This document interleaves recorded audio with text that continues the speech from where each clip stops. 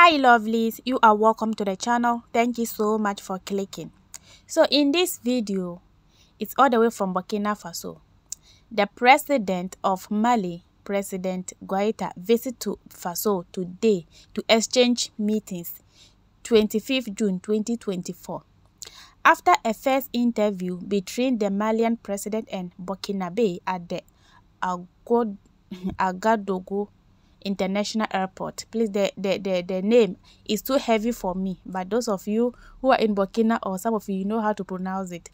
The two heads of state have returned to the presidential palace. On site, His Excellency Colonel Assimi Goita had a second one-on-one with his Burkinabe counterpart, Captain Ibrahim Traore.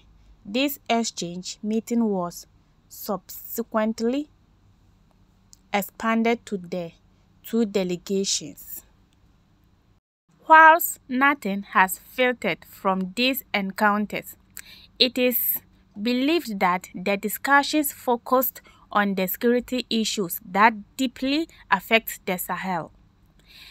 It was an opportunity for both leaders to express their joint commitment to strengthen bilateral and regional cooperation to face challenges posed by terrorism and instability.